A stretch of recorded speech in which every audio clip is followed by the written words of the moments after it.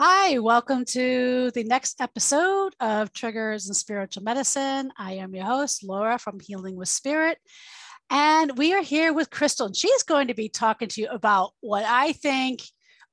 First of all, I like bringing in the elephant in the room topics because it's what everybody thinks about. It's what everybody knows, but nobody wants to talk about it. We just shove shit in the closet. No pun intended. Okay. But she's going to be talking to you about an interesting topic. And especially for those of us who have histories of trauma or abuse or mental health issues, I should say challenges, that you're going to find the link between that and clutter. So this whole podcast, for those who are new, this whole podcast is really about bridging in the intersectionality. I like breathing in. We have a lot of things. We talk about homelessness. We talk about anti-racism. We talk about domestic violence. We talk about addiction. We talk about all these things, obsessive compulsive disorders, all these things, right? But what do they all have in common? Right? And if we can unify, and for those of you who may say, well, I'm a victim of domestic violence, but I don't understand why anti-racism work matters and what I have and what I experienced, or why I have addiction challenges and I don't understand why decluttering my house matters, right? This is what this whole podcast is really addressing. And so we're bringing in experts and people that have gone through it with amazing stories. And our one of the episodes we just recorded was actually on somebody recovering from cancer who came up from and it's redefining your life. So it's going to be interesting. And he wrote a whole play that just got an award in LA. So check out that episode too. But this is what we address. It's that intersectionality, because those are the hidden things, right? That sometimes we go, oh, but I've done all this work. I've done this, I've done that, right? But maybe it's like, I know from doing domestic violence work, I didn't realize how powerful doing anti-racism work really made a difference on understanding why we have challenges, for instance, why 58,000 children are legally trafficked by way of family court. And why do victims of domestic violence routinely get discriminated against, which then accounts to incarceration rates, mental illness, homelessness, addiction, all these things. I didn't realize that intersectionality, or the intersectionality of homelessness, right? So this is what this podcast is about. So stay tuned. This is going to be powerful. Welcome, Krystal.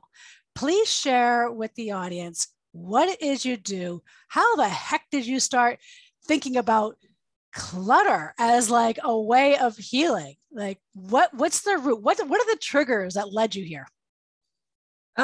Well, that's kind of a life story. Right. I grew up in a super abusive household. My parents divorced when I was 8. They both remarried when I was 9. My mom married a violently abusive alcoholic pedophile. And my dad married a witch. and I mean that in the best way possible. Old, the real deal. And honestly, she taught me about magic, and manifesting a different life, right? When you get in alignment with the energy of the world. And so that was a big a moment for me in my life, that, right, I was in this very abusive situation as a minor and completely without options, without choices. My dad filed for custody. My mom lied. My dad lost. They took me to a psychiatrist and also lied to them and told them I wouldn't stop lying about being abused. And so there was a lot of stuff in there for me that I was really trying to escape from a very young age. For me, one of those ways that I escaped was in rearranging my room, right? Trying to create a safe space in my own room. And I spent a lot of time playing with Barbie's dream house and rearranging her space. I don't know. Interior design was always sort of just a thing for me. It was just a thing that I did growing up, even like as a teenager, right? I was that person. So as an adult, I went to school. When I got older, right, I sort of had this vision for what I wanted of my life. You know, I'd always wanted to be an entrepreneur. I always wanted to have some big, amazing, wonderful life, you know, where I mattered and I made a difference. But when I grew up, I didn't have any of that, right? I was pretty miserable in my life. I had one abusive relationship after another, and I sort of felt like I was never going to have the life that I wanted or that I was dreaming of. And finally, at one point, I just had to sit down with myself and be like, okay, Krystal, like, maybe you need to do something about you, right? Like, you know, and so I started on this sort of personal development journey. It was partly triggered at that time by a mentor that I had in a business that I started.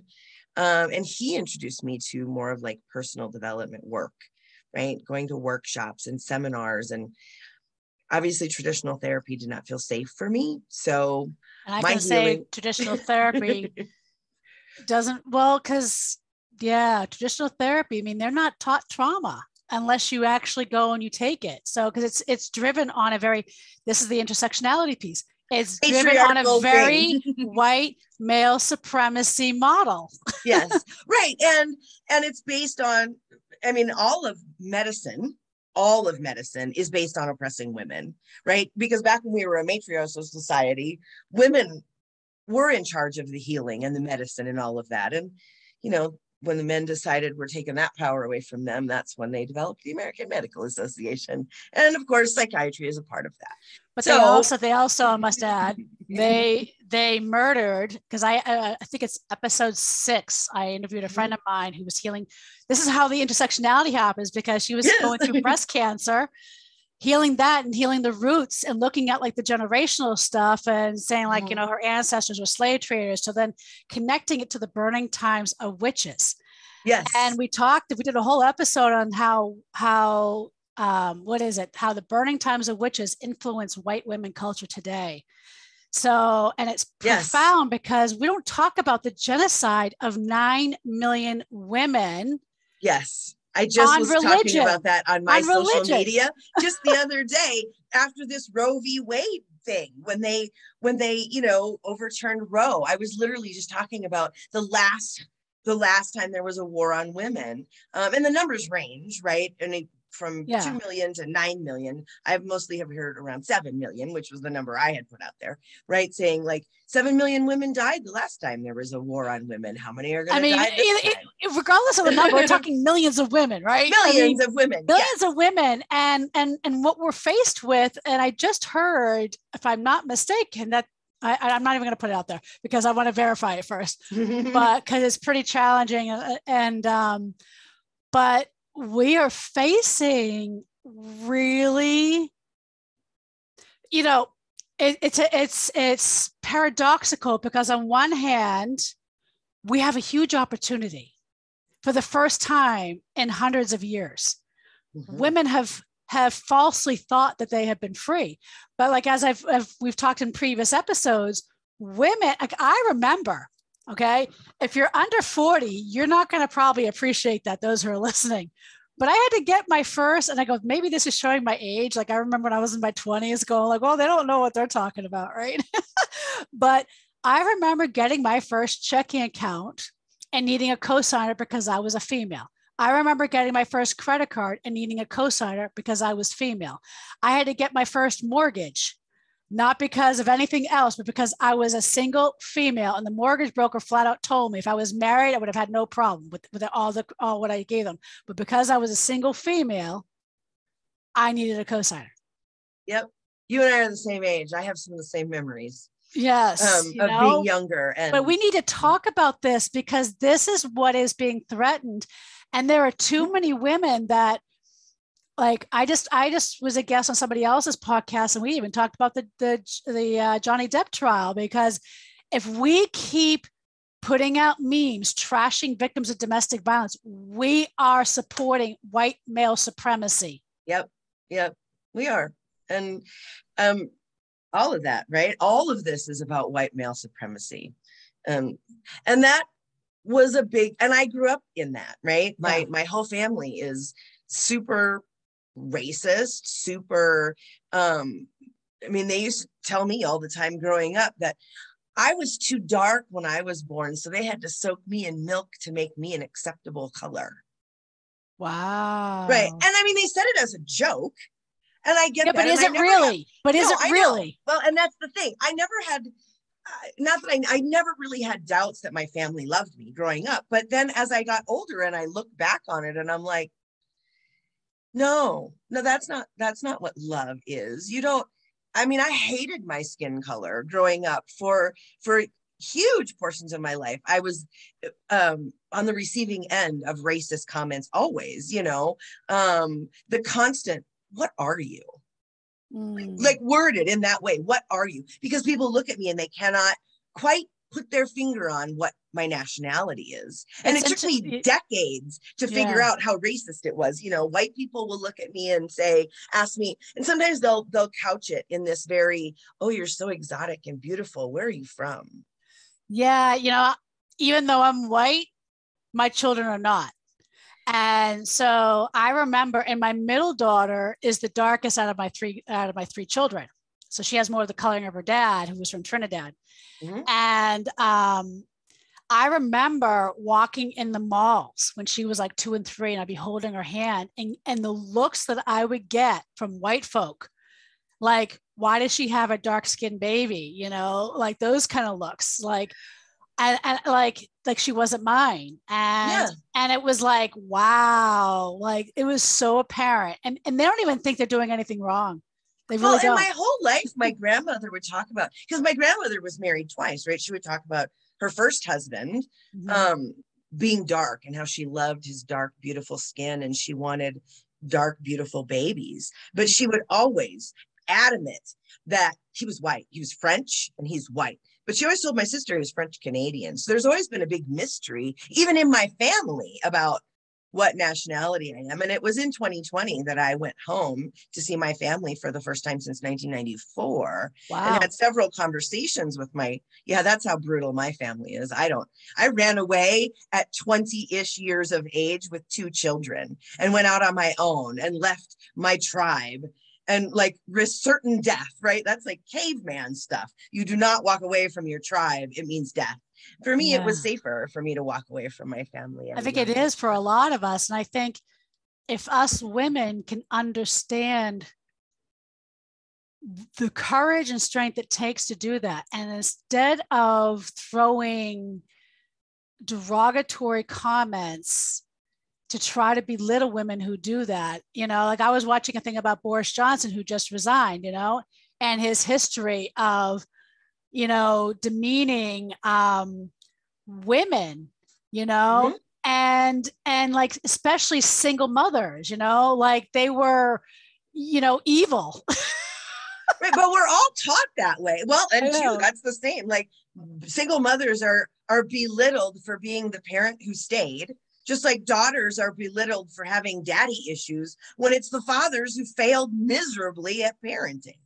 So it's just, we are trained as a society from birth, no matter what gender you are, to, oppress and abuse women. And it goes back to, it really goes back to 300 AD, if Constantine, we can really pinpoint that date. But it was before that too, right? Always trying to strip power from women. Yeah. So my thing has always been about empowering women ever since I was little, right? I looked my mother in the eye at 8 years old and was like, I will never be anything like you, right? I am going to empower women. I'm not here to strip their power. And so I went on that healing journey to face all of my own trauma as I was trying to like build a life, right? So it was 2 sort of parallel things, right? I was building a business and trying to really find my passion and my purpose.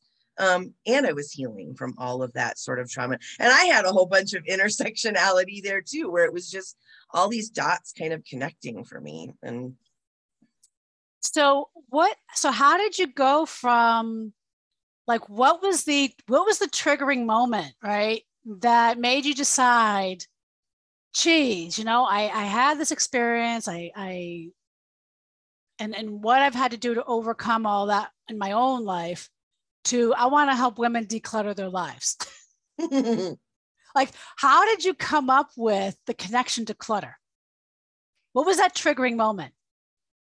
I think it was kind of a series of them, really, because as I started to become an interior designer, first it was in my psychology class that I had to write a psychology paper related to my field of study.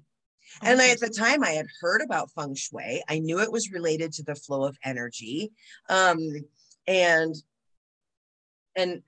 how that works, but I didn't know enough about it, right? And so I took the opportunity for that assignment, right? Because I was a single mom working full time and going to school full time. I didn't have a lot of free time to just study for fun. I took that assignment and I studied feng shui. I studied the psychology of it. I didn't just study like the flow of energy or how to do the space. I really came at it from this different perspective, right? This perspective of the psychology. And so I looked at it very differently.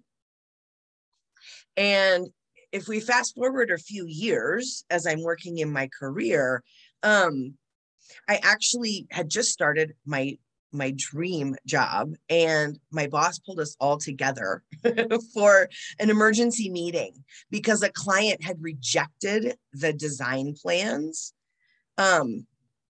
for their project because the feng shui was all wrong. These were international clients from China. They were familiar with feng shui, and they rejected this multi-million-dollar project. And my boss pulled all of us together, like, who can help? Who knows anything about feng shui? She was in a full-blown panic, right? And I was the only person to raise my hand and volunteer. Wow. And I sort of got thrown this project and said, fix this. Nothing like just getting thrown under the bus. Here, it's my first week on my brand new job, right? I'm trying to impress my boss. And I get tossed this $1 million project and said, here, fix it. And huge imposter syndrome moment, but it also, I really fell in love with the doing it, right? The combining the things. And so I started taking on my own clients, like on the side, just for feng shui. I was farther along in my healing journey. I was actually working on healing my relationship with men at that time. And I was in a group of about 50 women who were all learning to find love again. And I had offered to just help them feng shui their place, like to bring that in, right? To shift the energy and to bring that all in. And every one of them, without fail, got stuck in decluttering. I did call after call after call talking with them, and they all got stuck in just why they couldn't declutter.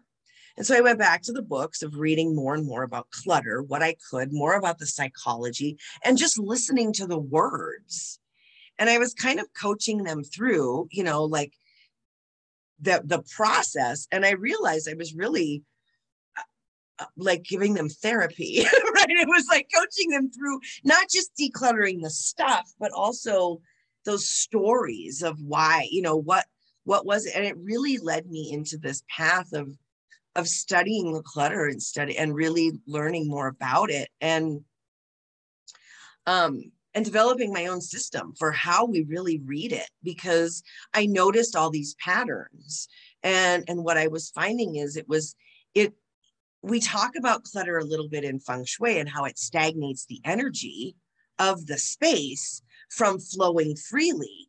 And therefore it also stagnates your life from flowing freely and creating the results that you want. But that's like as far as feng shui teachings go with clutter. There is nothing else. And so when I started really diving into this clutter, right, because I was on this journey, these women were on this journey, and I was just trying to, and I really started digging into the psychology part. It was It really relates to the mindset pieces, right? The scarcity stuff, the worthiness stuff, the obligation stuff that we've all been taught from when we were super little, right? About whatever, those things. And then how it reflects in our environment like a mirror to just keep reinforcing those same beliefs around our worth and our what we're obligated, all the things that keep us from playing small and keep us in this little tiny box that we were forced in. And everything was going great, right? And my business was growing and I was helping all these women, and I was still working, right? Full time, and my business was like part time, but it was really taking off. I was living in Hawaii. Most of my clients were like on the East Coast and in Australia. And so I had all this time difference stuff that was impacting me. So I ended up moving back to the mainland, and starting a different job while my business was growing. And I got hurt at this job, like workman's comp injury that put me in a wheelchair for, well, put me in bed, really. I never got a wheelchair. I couldn't get a doctor. So I had to fight with these insurance people for, 3 years to prove that I wasn't lying, to prove that I was actually injured, to prove that I needed surgery to repair the tendon that was torn. And all of that put me in bed for close to 3 years, unable to walk. And my place, for the first time in my life, got cluttered. I'd never experienced that, sir. I was always really good about decluttering, right? But one of the things you have to remember is I was the throwaway kid, right? When I told my mom, your boyfriend, I mean, I didn't know the word pedophile, but I knew the word abusive, and I knew the word, horrible. I knew all sorts of words to describe what he was. When I told her that when I was 8, right? And her response was to call me a liar. And from there on out, pretty much both of them were, well, I hate you and I would get rid of you if I could, but not to your dad, because I don't want you to be happy, It's so, listening to your story, what really kind of hit home is like that pivotal moment.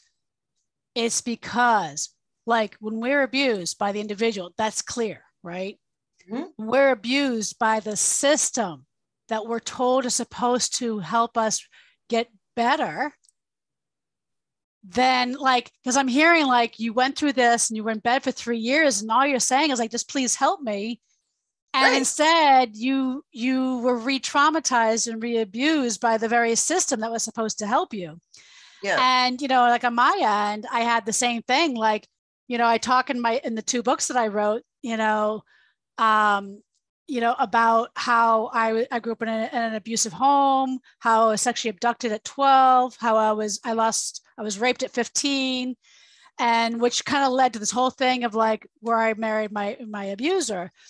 And throughout that time, I never sought help. And many times I didn't even talk about those abuses until I was advised by a friend of mine who saw bruises on my face and was on a call to help me say, you need to get a restraining order.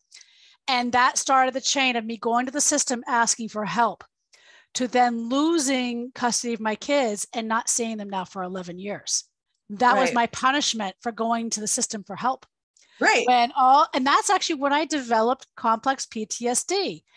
I was functional, even if I had PTSD beforehand. So looking at that now, like, was I just highly functioning, And I think I was, because I was that ultra independent. They call it trauma drive. You know? I had the same thing, complex trauma, right? Super, super independent, very self-sufficient. So it's a strong indicator of trauma. I wrote my first book when I was 11. Oh, there you go. My book was about a cheerleader getting gangbanged by a football team. Oh, wow. And my mother found it. And of course, it was vile and disgusting and clear evidence that I was being molested. But she wanted to blame it on my father, not my stepfather, my biological father, and tried to use that as a way to keep me away from him. because he was the one fighting for custody and trying to get me out of that situation, me and my sisters.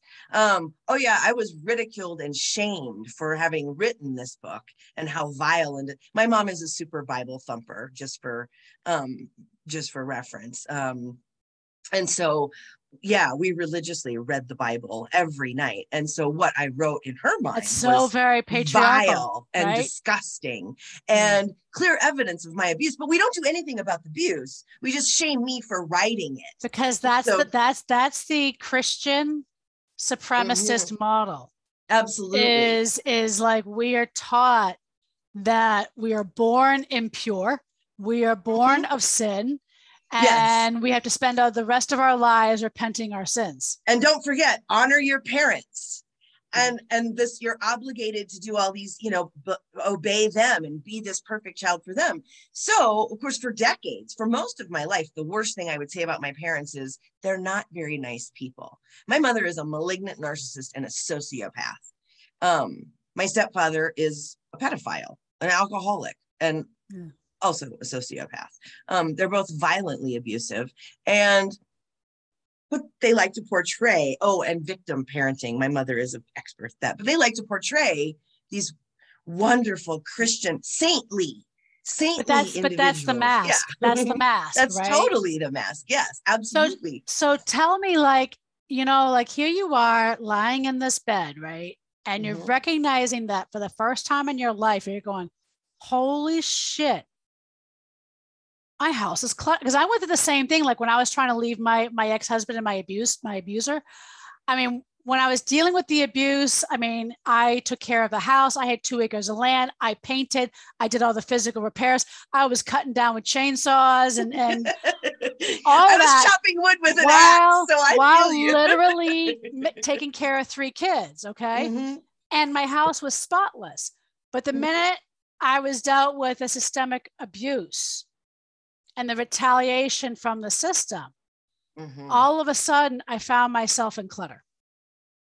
Yeah, mine was still kind of hidden, right? I couldn't move very well, right? I could walk basically from my bed to my toilet or to my chair, and my focus was still, I have to build this business. I have to build this business because I have to be able to support myself and take care of myself.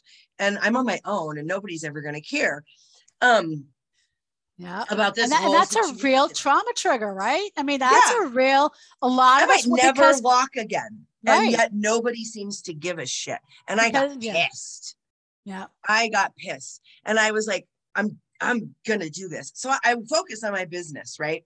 Still kind of not doing much for myself, but just plowing through. I'm gonna push through anything and everything. But most of my clutter was still hidden, right? I had a box full of, I remember having a box full of mail, right? Because the insurance people send you everything in triplicate. And then I had stuff from my lawyer and stuff from all of these in the insurance people, because I ended up with 2 workman's comp injuries, right? Because they forced me back to work after my first one, which caused a second one. So I had 2 separate cases going with 2 separate insurance companies that happened 11 months apart, all of which was going on. And it just so happened that I went to an event with a business coach. I could barely walk. And I pushed my way through that whole thing. And at the end of that event, she threw down this challenge to the whole group of 100 people in the room, about sort of really about shifting energy and building momentum, right? And her challenge was to get on video for 30 days, right? Because everybody in there was an entrepreneur trying to build momentum in their company and be seen. She was like, get on video for 30 days and just talk to people. It'll help you get over the discomfort of being on camera. And I did the first day and I was just like, ugh, stupid, waste of time, nothing. And I was like, I'm not going to do this. This is dumber than shit. I'm not just going to waste 30 days of garbage just so I can be on camera. So I went home and I was like, all right, if I'm going to do 30 days of something, I'm going to make it worthwhile, right? So I came up with this plan of doing 30 days this was very end of April. So I was like, for the month of May, I'm going to do this 30 days of decluttering thing for people, a challenge, right? For people that are on my social media. And every day I did one thing that was like 10 minutes or less of decluttering. And I got to that box and I had a shredder, right, to shred all this paper. And I wound up with, those grocery store bags, the plastic ones. So they're, what size they are, right? It's kind of like perfect for the bathroom trash. Right. I wound up with 11 of those packed full to the brim with shredded paper. It was just in my office space, right? All of that was just letters from lawyers and insurance people. I mean, in addition to all the other clutter, but yeah, it took me 3 days to sort just the paper to get that out of my space. Right. And so it started shifting things because I was doing just a little bit at a time in a way that I had not ever really done before. I'd always been like, we're doing massive declutterings. We're going to go do all the rooms, kids, come on, you do your room, you do your room. I got the rest of the house, right? We would do it 3 times a year. I was always decluttering. Never had I taken a whole month to declutter like one thing at a time. Today we're doing the fridge. Today we're doing the bathroom. Today we're doing this. And energetically, I was able to notice like such a huge shift in my space. And in, as I was talking my way through each one to these people on the other side of the camera, it was like I was finally coaching myself in a way that I had been coaching clients for years. And something clicked, like very different. And I just started applying it differently and started listening to things differently. And I began this whole big clutter journey of really digging into it and telling my story. No more just my parents aren't nice people. No, right. My parents are monsters. They are heinous individuals, right? That belong on a crime show, right? Based on a true story. Yep, here I am. And so when I was finally able to really start, it's amazing what happens when we can be honest with our story, especially like in my case, I grew up which I talk about in one of the books about, the domestic abuse I grew up with. I never talked about it because I saw my dad, for instance, who literally put a gasoline tank in my living room. So he's going to blow us up and blow everybody else up in it, type of shit. Right. But nobody ever believed me. Everybody just called me a liar. But I mean, so, yeah. But I think the best thing he did was to leave, like my parents is split because they were so volatile for each other. And I watched him trying to change, and he started owning. And I think even for men who may have been abusive, but may not be abusers, I think there's a difference here, right? For men that can be abusive, owning that there's power there. Being a victim and still love your parents and still tell your story, because they still have to own their stuff too, right? And it doesn't mean you shame them, right? It just means it's your story. There's power there, and because I had challenges like, how do I write this? Do I even want to put this in the book? Because my dad was a wonderful human in the end, So, do I want people to judge him for who he was for those years, yeah, I mean, it's amazing what happens and how free we can be when we can start actually not hiding from shame the stories that are within us, right? It's crazy. Right. And I had, decades of shame, because that was my parents' favorite weapon, shame. If you're ashamed of yourself for anything and everything, you should be ashamed. You should be ashamed. You should be ashamed. And so I always was carried around this, I should be ashamed of being abused. Like it was my fault. Like there was something inherently wrong with me that and my brother still believes that, right? Mm-hmm. I had a conversation with my brother a few years ago. He still believes that. My parents still have him absolutely convinced that he deserved all the punishment. And even when he wanted to go to therapy, they were like, don't worry about the root cause of it. Just worry about anger management right now. And I'm like, course they don't want you to get to the root cause of it. They are the root cause of it. Yeah. But they won't, but they don't, they don't make efforts to change, no matter how much I've tried to ask them to. So you've worked with hundreds of people, hundreds of women who may have had similar stories and challenges with decluttering. What are some of the common things that you feel? What are some of the root issues that you find that you see as what causes this challenge of decluttering in women? Well, it's what the clutter is, right? The clutter is just a mirror of the mindset, right? It's a reflection of the things that we believe. And a lot of people don't necessarily understand what clutter is. A lot of things, when we talk about clutter, a lot of people in their mind get this idea that we're talking about trash. Yeah, we're not talking like being like, because my mother became a pack rat as a result of her dementia. And we're not talking about that. Yeah. Your house, I mean, I've had clients that have come to me as self-proclaimed minimalists whose house is impeccably spotless and they still have clutter.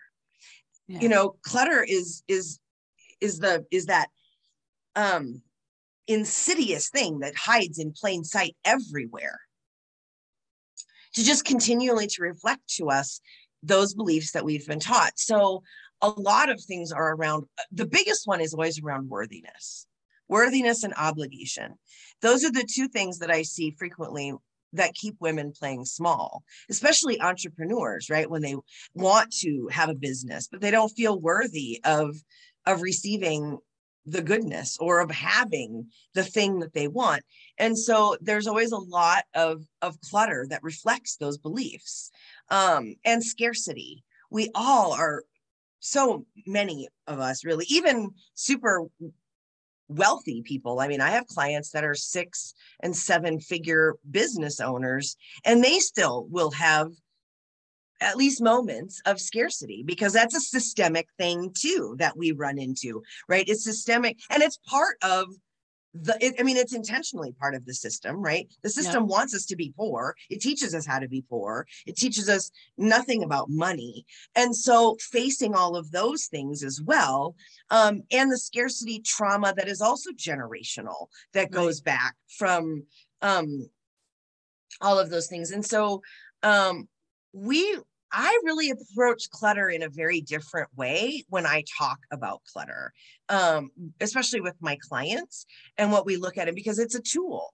It's really a tool to be able to read the barometer of where you are right now, right? Because even as we declutter our current stuff, right? Even in the work that I do, right? As we declutter our physical, mental, and emotional stuff currently and face it, not fake it till you make it, but actually face our clutter and dive into it and really use it to heal that story and to release that trauma. It's like anything else, right? It's sort of this upward spiral, right? You might get rid of one old story, but you still got to dig down deeper into the next one and the next one and the next one.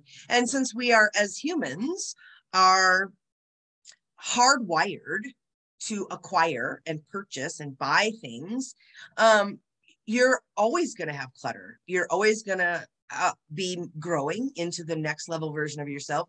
Therefore, you're always going to continue to have clutter that you need to release so that you can have room to become that next version of you. So how do you decipher?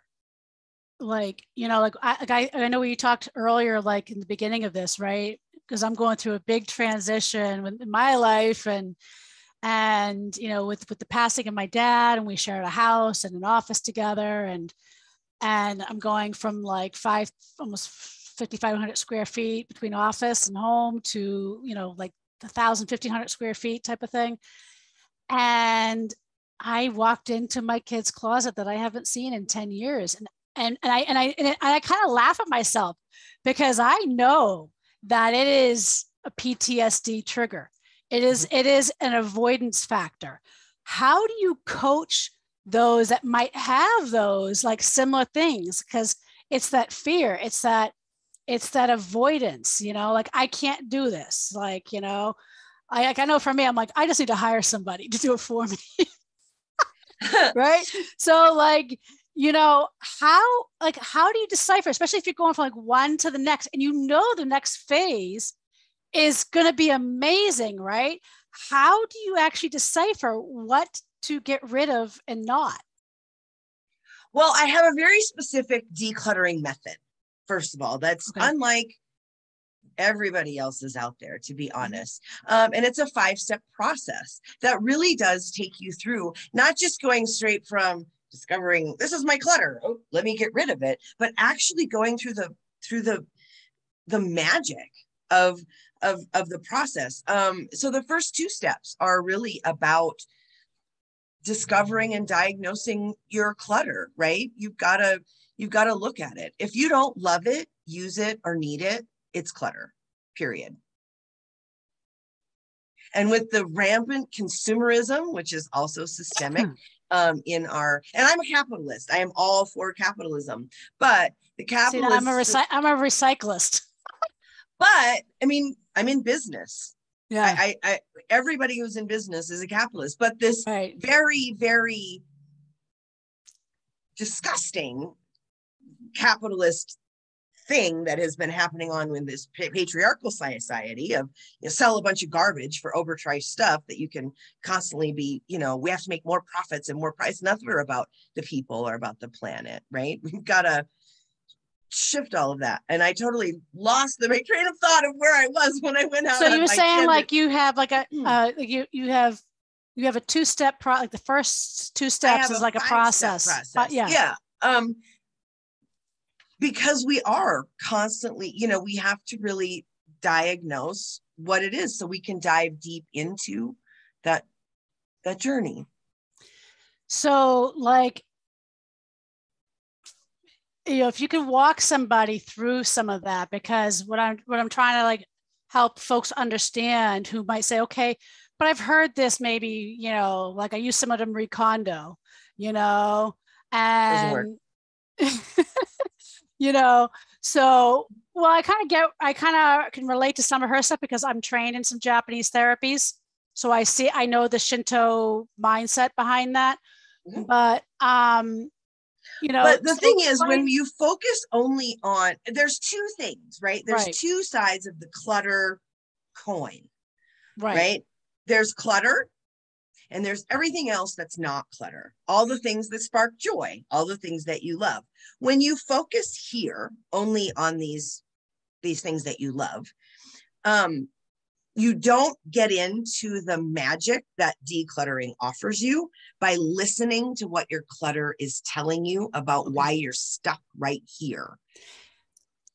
Okay, so that brings me to, when you just said that, what if the things that bring you joy are the things that are the clutter? Those are not but clutter. The things, well, because I could go into, I've got memories with my kids. I've got this that my grandmother made. And every time I look at it, it brings me joy, right? I got a beautiful organ that's from the 1800s that I would love to take, right?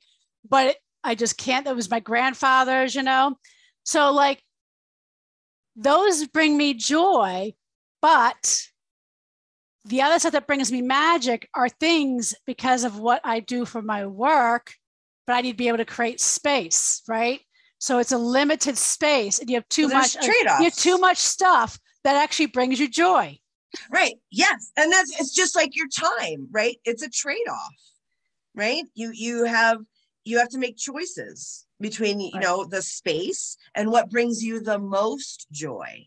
Because yes, it's great that you have this, like this organ that brings you memories, right? And the memories are joyful, but it doesn't actively bring you joy right now in the moment. It just brings you joy when you look at it.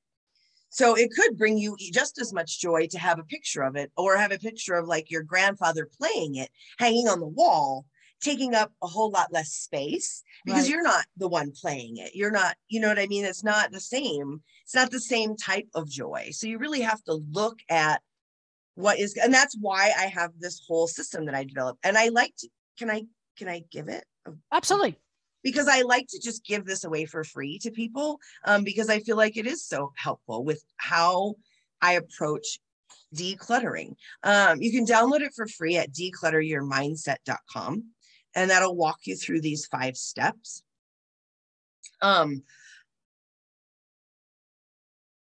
I don't know what I was going to say next. So yeah, so like, it is a mindset, right? Because what if, like in my situation is, for the most part, is I got too many things that I love, and I'm having a hard time discerning what to keep and what not to keep, especially since like some of the stuff isn't what I see as replaceable, right? I think this is where the magic of steps 2, 3, and 4 really happen, because you're stuck here. You're stuck here in this spot. And this is where everybody who comes to me gets stuck, right? They might have already tried these other methods. They've probably already tried Marie Kondo's method, but they have these things, and a lot of them will get rid of, 80, 90% of their clutter. But when they get to these last few things, right, those are the things that are the problem. And those are the things that you can't solve by focusing on the not clutter. You have to listen to what your clutter is telling you to understand why you are so stuck and why you can't make that choice about which one to let go of. So if we're talking about, since I know we both come from like, traumatic backgrounds, and I'm going to presume that a lot of people that might be listening to this might also come from maybe mothers who lost custody of their children, for instance, right? Or maybe mothers whose children overdosed and they lost them that way, right? What would you say to those that may be stuck in the grief cycle?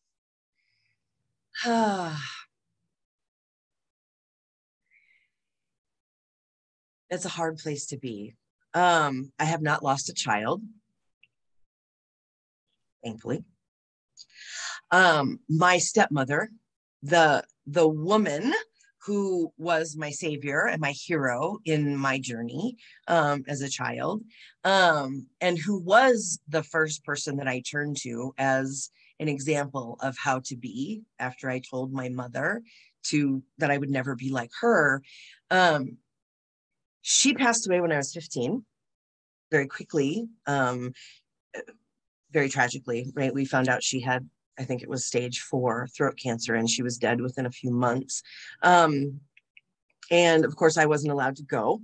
I wasn't allowed to be present for the end stages, right? The stages of after she was diagnosed until she died. When she went through the finding myself sort of stages of dying, I wasn't allowed to go. I was forbidden, actually, from even really speaking to them. So after she passed, my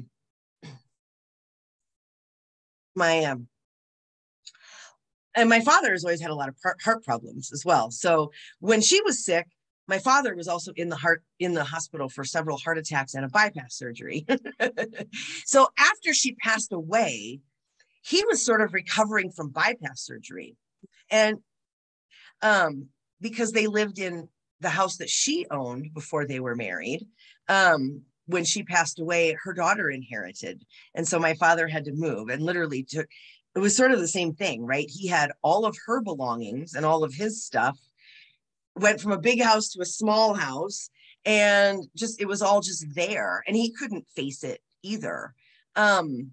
And was still in the grief and still in, I think, the trauma of his own health problems, right? After losing his wife and his own health. And so when I was 18, because she passed when I was 15, when I was 18, I moved back across the country to go live with my father and go through all of her belongings. And as hard as it is to do, it can be a very cathartic thing to go through, and allow yourself to heal from that trauma.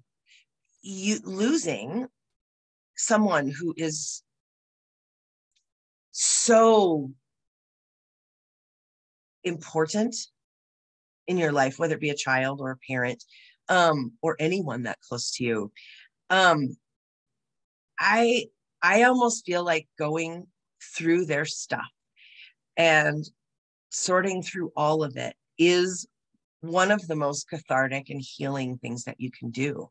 It allows you to not just release their physical things, but it allows you to release some of the heaviness that you are carrying.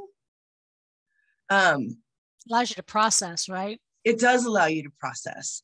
And that is partly what my method does. It allows you to process your own stuff.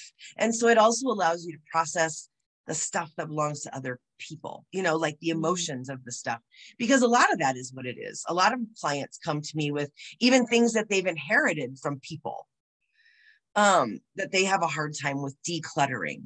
And a lot of that is around obligation. There's a lot of stuff in there. And that's why you cannot just focus on the physical clutter. If you do that, you don't get the healing out of it, and you don't get the processing out of it. When you focus on the clutter and you really dive in. Can you really, though, clutter your space without cluttering your mind? Without decluttering? I mean, no, clutter is a reflection of your mind. Right. So you don't clutter up your mind because your space is cluttered. Your space is cluttered because your mind is cluttered. And that is where a lot of people get it backwards. They think that we are a reflection of our environment. And we are to some degree, right? You're a reflection of the environment you grew up in. Mm-hmm. But now you are reflecting it into your current environment, and it is mirroring that back to you constantly, which is why you really have to focus on the clutter, and why you have to really dive in to understanding it, to listening to it, and to processing it so that you can release it and move on.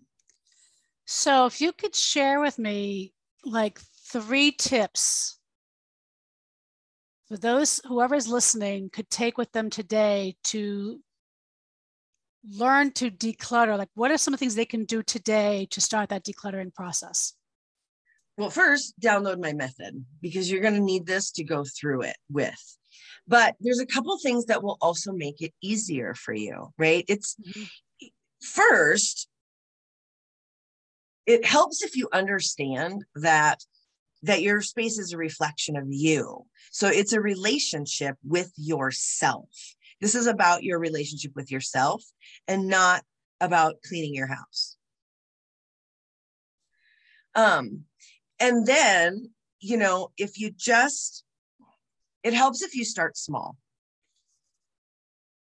Even if you just do a timer for like 15 minutes a day and just start a little bit. As you start to shift small pieces of the clutter and the energy, you will start to build that momentum, and you'll be able to get through more of it at a time. But one of the things that really helps and makes it easier, especially when you are dealing with some of these very traumatic things, like the example that you gave, going through your children's things, it helps if you can actually create a degree of separation between you and your stuff. So taking pictures and decluttering from the picture instead of like from the space, right? So take pictures of it, sit down, look at it, go through it, and you can be in your mind like, oh, okay, I know these 5 things are clutter. So all I just need to do is go in and grab those 5 things from the picture out of the space, right? You don't have that emotional connection anymore, and it does make it a little bit easier. I do have quite a few videos where I talk about the sentimental things and decluttering that. I focus on that a lot with my clients. And in even some of my that's videos where I on see YouTube. that's where I see some of the clutter. It's not the things. I think it's easy to discard the things that really don't have value. It's being able to part with the things that do hold value. Yeah. Yeah. And especially because sometimes we have to look at the value. That's exactly what it is. Where did that value come from? Is it real? Is it something that was put on you? Does it matter as much as something else? Like, so these are deep conversations that I go in, and that is really what decluttering is about. It's not just, this makes me happy, but and this sparks joy. This is like this, we are creating a space where everywhere you look is, something that you love, and that is reflecting not who you were, but who you are becoming next, and making space for her to exist. That's fabulous. That's fabulous. I mean, I think what you do is so invaluable, and share with how folks who might want to be able to find, I mean, we're going to post links and things, so don't worry. But I mean, where can folks find you, if they want to set up a private session or hire you or whatever? If they're at that point where they are ready to hire me or have a conversation about their space, their situation, because they're all very personal. The best thing to do is actually go to peaceandprosperityalignment.com and just book a free consultation call with me. And we'll sit down and talk one-on-one about your particulars. If you're not quite there yet, a lot of people have a lot of shame about their clutter. And that also goes to the conditioning, right? So it's understanding the underlying conditioning of a culture, especially for women, right? Yes, absolutely. And so we're taught to be ashamed of our decolonizing. It is, absolutely. It's decolonizing the mindset is what I always say. Yes, then that's why I call it decluttering the mindset, because that's what we're doing, really. And so a lot of them are still stuck in the shame and want to, and I sometimes, because I'm guilty of this, right? Do you ever want to clean before your housekeeper comes? They're here right now. Right. So, right, I'm on location in a hotel. So the housekeeper comes and I always do the dishes first. I always clean up the kitty litter box first. There's things that I do before the housekeeper comes because the housekeeper doesn't do those things. And so I want them done first so that the whole house is done when she is done. It's very similar in that people like to declutter before they call me because of the shame. And so if you're not at the point or they want to see how far they can get, see if they can do it on their own until they realize they can't. And that's fine. That's sometimes that's just where people are. And so if you're not quite at the making a phone call stage, but you're at the wanting to declutter stage, when you download this method at declutteryourmindset.com,